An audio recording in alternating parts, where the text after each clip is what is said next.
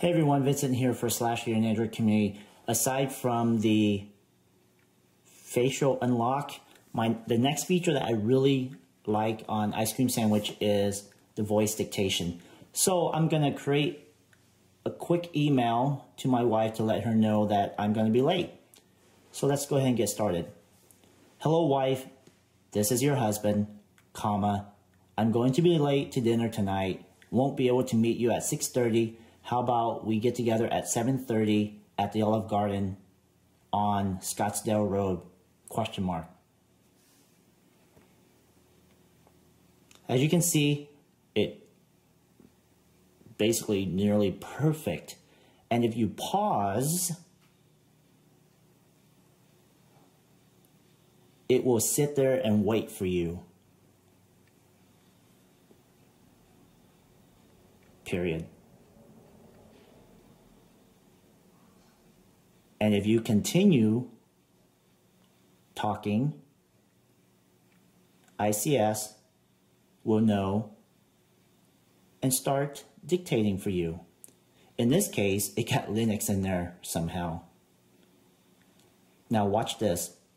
I'm going to tell it to add an exclamation point, and it will know to do that instead of typing out the word. You see that? Period. Pretty nifty, huh? Now, there is a maximum length. If we keep going and going and going and going and going and going, it will tell us that it has hit the maximum range. Unfortunately, for this demo, it hasn't reached it yet. So I gotta keep going and going, period. So how's the weather out there? And, oh, there it goes. Maximum length exceeded. Pretty neat, huh? So one feature that I'd like to see in ICS is the ability to have quick access to the camera app or camera functionality without having to unlock the device first. Something that is available on the iPhone, iOS 5, and Windows Phone. If that feature is important to you, make sure that you go and unlock your phone before you do that. So now, if I come in, oh, why is it still asking for my face? Let's see here. Security.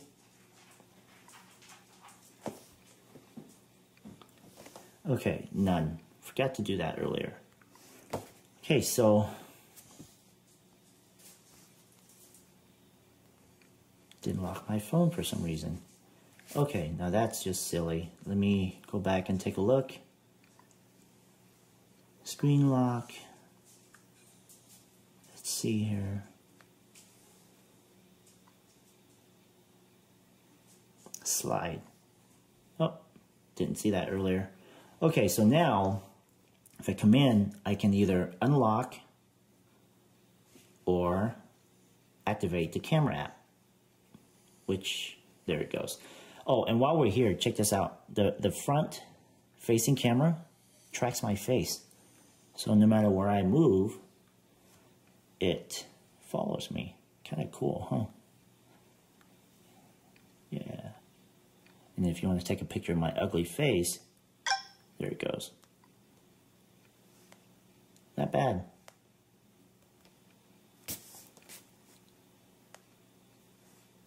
And the other thing that I want to point out is you really should commit these 3 buttons to memory because they'll minimize to just a little dot.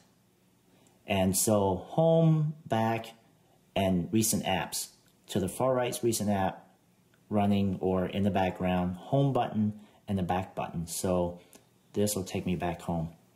It's kind of neat how when you press on it, it kind of glows a little bit. Can you see that? It's pretty neat. Okay?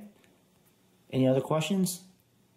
That's it for this really brief walkthrough, once again, of ICS. there's anything missing, feel free to drop us a comment at slashgear.com. Creating folders on ICS is pretty easy. All you do is, let's say I don't want him in there. I can either drag that app into any folders or drag another app and just throw it right on top of it. If I'm done with it, just drag it out. And let's say if you no longer want an app. What do we want to do here? Let's take read it later and install. Or you can move it from, oops, sorry there. Where did it go? Take that and move it from window to window, which I'm not doing here. See that? And if I don't want it, I can just drop it somewhere. The other thing I've noticed with ICS is under setting. I sat here for a while looking at how I can add a Wi-Fi hotspot. Now, if you turn it on and off, in the previous Android version, there should be like a drop down of some sort to give you a selection of Wi-Fi hotspot to pick from. Not the case in ICS. You actually have to press and select. And from there, you can pick whatever you want. It's the same for Bluetooth. So that's a quick tip there for you when you get your own device.